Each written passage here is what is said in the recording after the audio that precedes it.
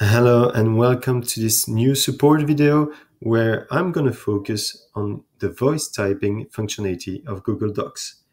In order to use this, you just go on Tools and then Voice Typing. Once you've done so, you can start your sentence just clicking on the microphone here. Let's do a demo. Hello and welcome to this demonstration, period. New line.